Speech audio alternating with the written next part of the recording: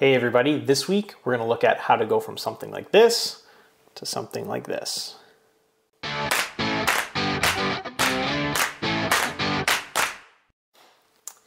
Hey everybody, welcome back to the channel. Before we get started, as always, subscribe down below, hit the notifications, you know the drill. This week's video is pretty straightforward. What we're going to be doing is going through a complete step-by-step process and building out one of these PCB boards. Now you can get these PCB boards from different places online, Aeon, PedalPCB, really well. Just so happens I have another PedalPCB one here. This is the Delegate Compressor. It's a compressor effects board, and it is a clone of the EQD Warden, or the Earthquaker Devices Warden. We're not going to get into a demo or a review of this actual build once we get done it. This week I just want to take you through the step-by-step process on how to get from something like this to something like this. So most of today's video is going to be down at the workbench, just going through the build and the step-by-step process. But just the few things I have here that I should say: of course, the effects board from PedalPCB. I also have this other board here from PedalPCB, which is a 3-pole double throw true bypass pinout board. This is very useful. I use them in all my builds pretty much where applicable, and yeah, great for quickening the process on some of the offboard wiring. Lastly, I have my 125B case that came pre-drilled from Tata Electronics. Tata and PedalPCB actually have a little bit of a partnership in that you can actually go on Tata, say you're doing a PedalPCB build, search the build you're looking for, and actually buy the pre-drilled case for it. One caveat, just because of some of the components I use, I did have to expand the size of the LED holder hole and also my DC supply hole. Just simple stuff on the drill press, nothing crazy there. As you can see, I also have my graphics on this case. If you want to see how I did the graphics, I will link a video I did, I think about 1.5 years ago, up top or down below or wherever, and you can see how that's done. So with that, I think we better go down to the workbench, and I'm going to take you through step by step just the process of building out one of these effects boards. So we're down at the workbench now. I've brought the case down as well. One thing that I didn't mention is I did do a quick clear coat on this, just to cover up the sticker that essentially I put on there. That just helps from any of the ink kind of smudging off as I use this pedal. So we have our two boards as well, and as you can see, I've set up my workstation. I have these guys here. Just cardboard that I kind of accordion style bent, and that's what I use to sort out my resistors when I'm building a pedal. I've got my capacitors here as well. If I just throw the capacitors on, you can see that we should have room for all those as well. Along with the capacitors and the resistors, just some other items that we're going to need for our build. Some 3mm red diodes, some heat shrink. You'll see why we're using this in a bit. 5mm white diodes, OPA 2134 chip IC, some 2N5089s, the transistors MPSA18 transistors, some LDRs or light dependent resistors. And then just a mishmash of other stuff there. You can see my 3-pole double throw switch, some audio jacks, some knobs, power supply, stuff like that. Other than that, yeah, some wire, edge cutters, screwdrivers, wire cutters. See here. And then back to the components, we also have our PCB mount potentiometers. For this build, I'll also be using just some regular flux. This is 0.8mm 6040 flux, I think. So let's let my soldering iron heat up and we'll get started. So what we want to start with here is our resistors. So you always want to start with your lowest lying components. In this case, in most cases, it's going to be your resistors, and then obviously some diodes as well. But yeah, let's get started with resistors. So pretty simple process. 10K resistors in this case. These are all marked on the PCB. I'm going to seed a few of them and then go ahead and solder them all.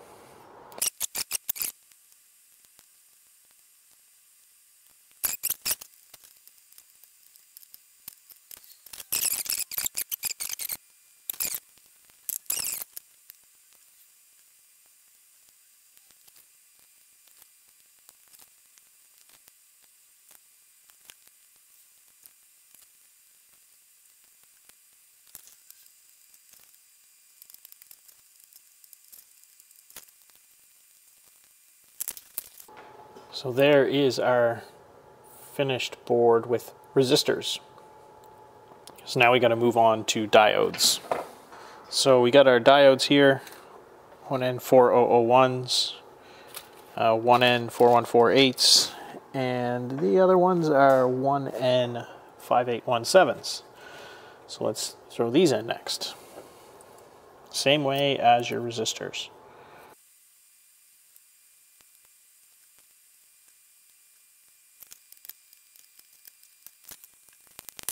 Diodes are in now. So the next lowest thing is not the capacitors, even though some people might think that. It's actually my sockets for my ICs. So I'm going to put those in next. And the easiest way to put those in is you kind of get a little bit of solder on your soldering iron and tack one leg down like this.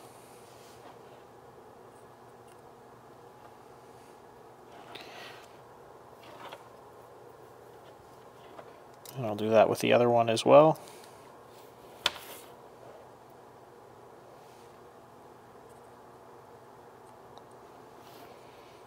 And then now just go back over each of the 8 legs to make sure they're all soldered in there tightly.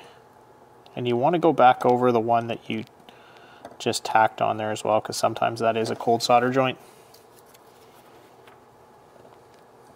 But get a few legs down first before you go ahead with that. So now let's start with our non-electrolytic capacitors. So our box capacitors, and these are 22s, 22 nanos. Let's put these in and just give them a little bend on the other side to hold them in. 22 up here as well.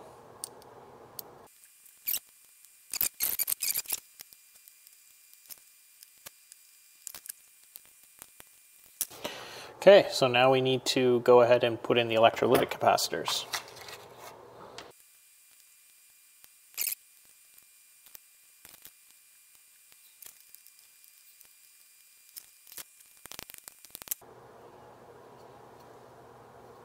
Okay, now we need to put on our transistors. So for the transistors, we have two 2N5089s, which we'll do here. And then we have one MPSA18.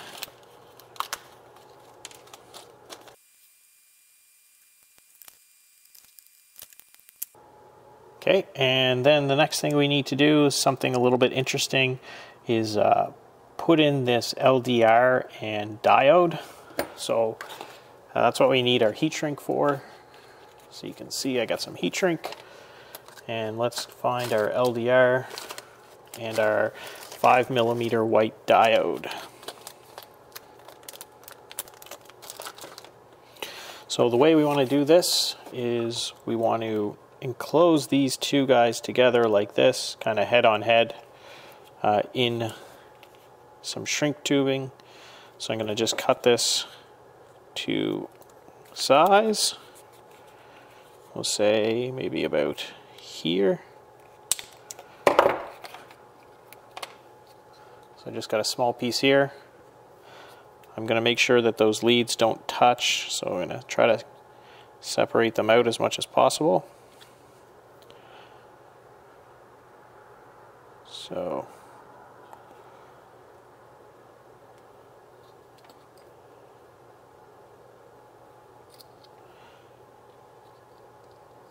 if I get it in there, get them kind of touching. And then the way to do this is just use your soldering iron on your heat shrink. Just kind of go around it. Make sure you get one side kind of in.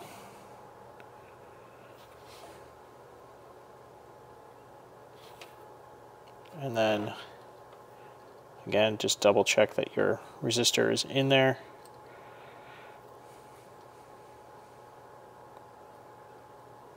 Just want to make sure they stay head on head.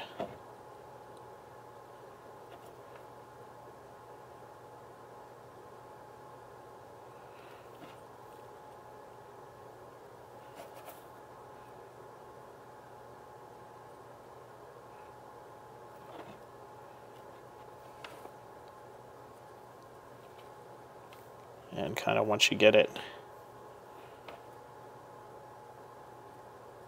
in there tight, just kind of go over it all and let that melt around the two components. So there we are. There's our opto isolator essentially. Now what we need to do is seed this in there correctly. We're going to do that next.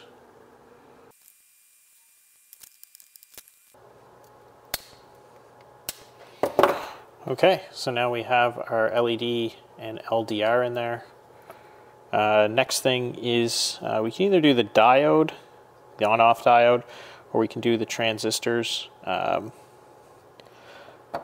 I think what we'll do is we'll go with the on-off diode. So let me just get that out of here.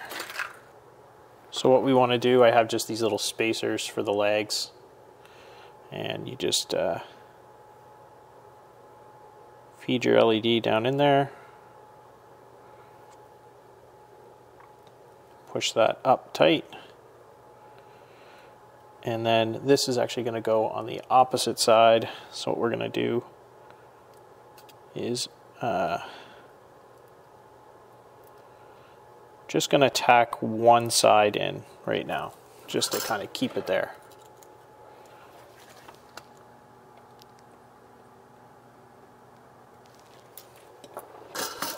Okay, I'm just going to bend this out of the way for now. Let's go on with the resistors. And the easiest way to do the resistors is to use your case. First thing we need to do is cut off all the little tabs on the potentiometers. I've been saying resistors, but potentiometers. So let's take off the screws and the washers, and we'll cut off those tabs just like this. And we have to do that for all of them, so let's just quickly zoom through those.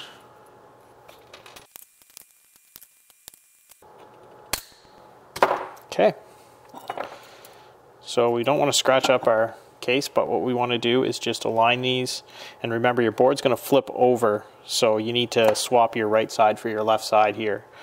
So in this case, what I would do is actually take my board.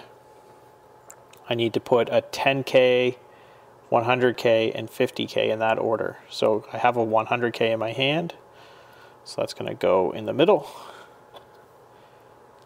And then a 10K, this is a C, 1K, we'll leave that for now. 10K, 50K goes here. And this is a 10K. I'm just reading the markers on the PCB. So we have those three in there. And then holding those in, let's look at the other three. 50, 100, and C1 mag. So 50, 100, and C1 mag.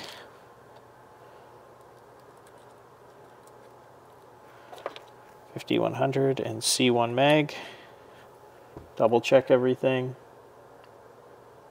Okay, and then what I do is I just take my case and I use that to kind of make sure everything is seated properly.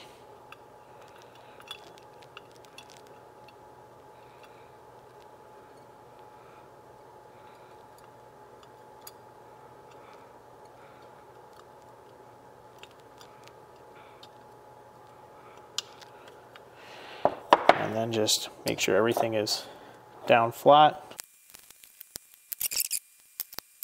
Let's solder it up.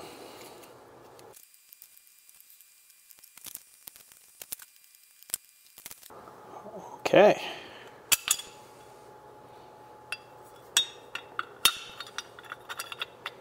So now you can see everything lines up. Might have to push a few just because, whatever, but everything lines up with those guys there. So now what we need to do, everything on the board is complete. I haven't soldered both of the leads for the LED Yeah, but that comes a little bit later. I haven't put in my 2 ICs yet. That comes a little bit later. No worries. Now what we need to do is start populating this box here. And the first thing we want to do is put in our little LED holder. And that just goes in there like this. Oh.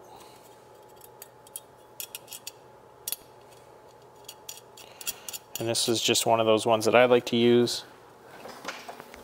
I'm just going to tighten it up a little bit with my needle nose pliers. So that's in there. We want to put our switch in there. So what we need is our switch. And we also need to solder to the switch our pinout board.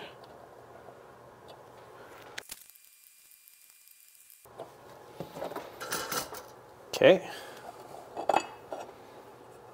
And can see that that's going to fit in there like that. We want to attach the 2 boards just through the 4. There's 6 eyelets here.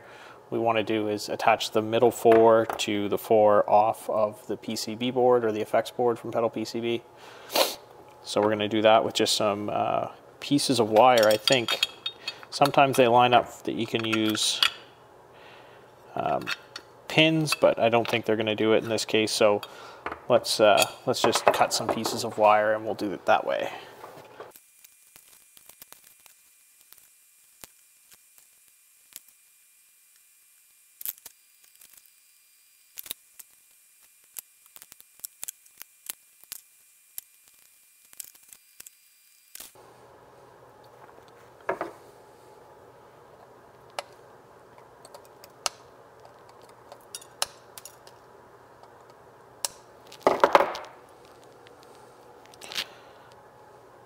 Okay, now we just want to make sure that the switch and the LED line up with the holders when we get the potentiometers seated in there. So a little bit tricky with the LED. You kind of got to eyeball it and then hope everything lines up.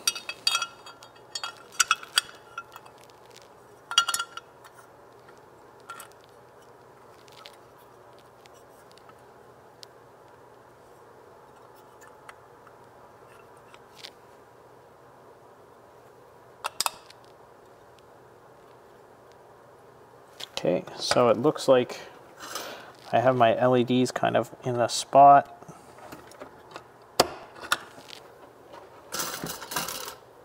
I do need to lengthen the leads on that, or sorry, reduce the length of the leads on that. So where I only put one of the, soldered one of the leads, the cathode in this case.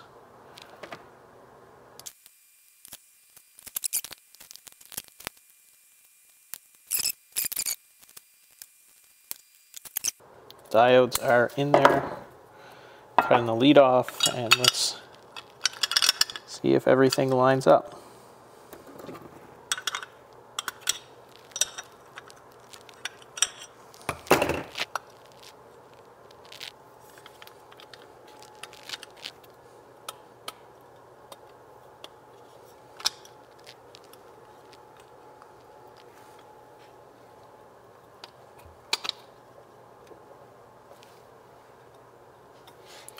And I think we're good. So we'll get this all screwed in, and then we'll get back at the putting in the audio jacks and the power supply, and then we'll put it all together and we'll be done. So the next trick is to get the DC supply in there. I've got my jack. And what I'm actually going to do is pre-wire the jack, and you'll see why here in a reason. Just going to cut myself a couple lengths of black and red wire. If I can find the ends.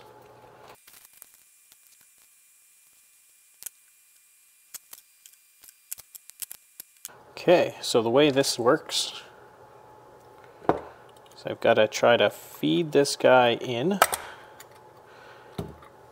and what I do is I put the nut on this side.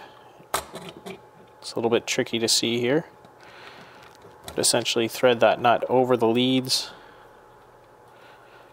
and I believe to get this to sit properly.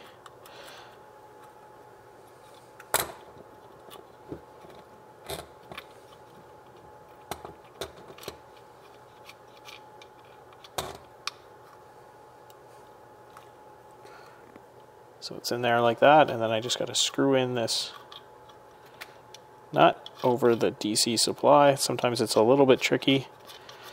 Once you get it going, it goes in there.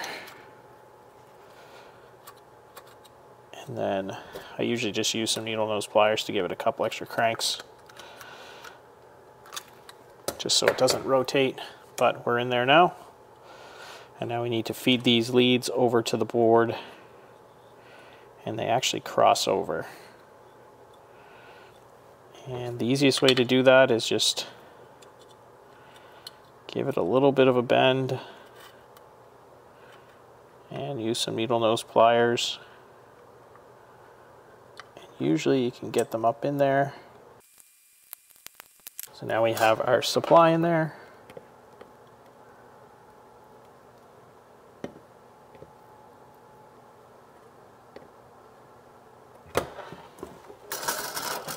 Okay. So we're in. We can cut those leads off.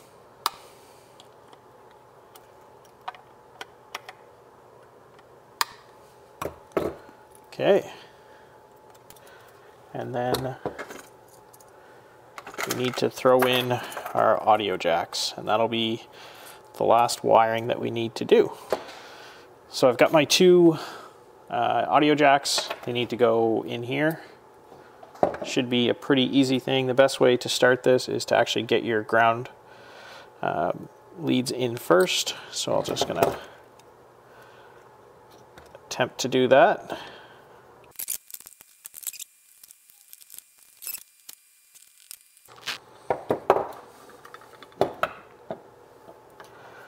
Okay, and now we can screw these guys in.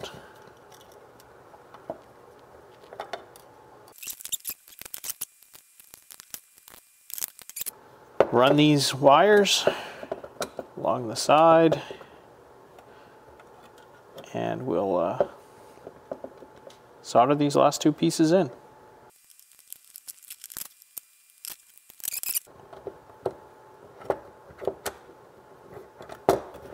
And there we go.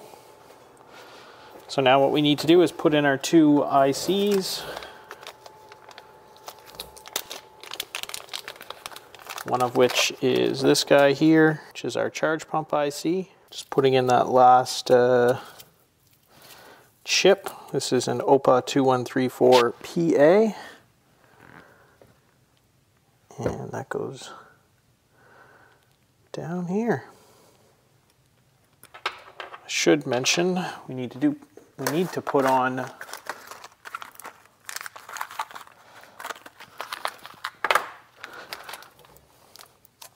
our knobs as well. So let's get 3 more of those out.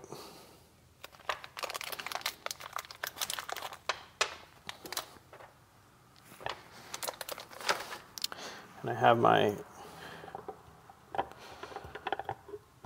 small flathead screwdriver, turning all the volumes or all the levels down on all these.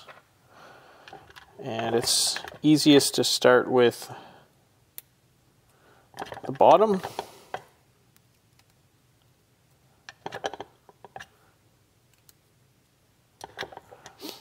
And about there looks good.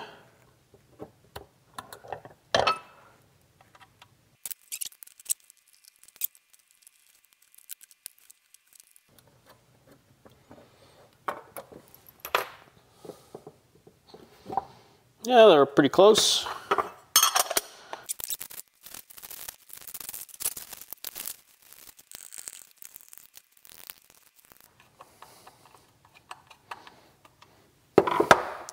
So just one last check that we can do just to make sure. I'm not going to run this through the full test on the guitar because it might take a little bit longer than I really want to. But essentially we just want to make sure we get that LED coming on and off. That's usually the first check that I do, just to ensure that all the at least true bypass stuff with the LED seems to be working. And normally what I'll do is I'll set those to 50% for when I connect this to the guitar the first time. Worst thing you can ever do, I find, is if you have your level all the way down, you plug it into your guitar, and then the next thing you know, you're panicking a little bit, and then you just realize that your level's down. So yeah, here we are. That's pretty much it for building out one of these. I'm going to do a demo on this maybe in an upcoming video, but yeah, that's it for the Delegate Compressor DIY PCB effects build. So back up in the main room with the Delegate Compressor. It's completely done now. Again, like I said, we're gonna wait and do a full review of the Delegate Compressor by PedalPCB in another video. This one was really all about what it took to build it. I also didn't go into a lot of the troubleshooting thereafter. I will tell you that the pedal does work. I know I showed just kind of the on-off with the diodes, but I have plugged it in. It does work. I want to save kind of the sound of this for the review of the pedal. Other than that, not a lot of other things to say. The build time on this one was a little bit longer than I would have liked. I think probably doing the video added a little bit of time to it, but it was about an hour and 15 to an hour and a half. That's not including the setup either. So a little bit longer than normal, but still pretty quick time to put one of these pedals together. With that, we'll end it here for the week. Remember to like, subscribe, and we'll see you next time.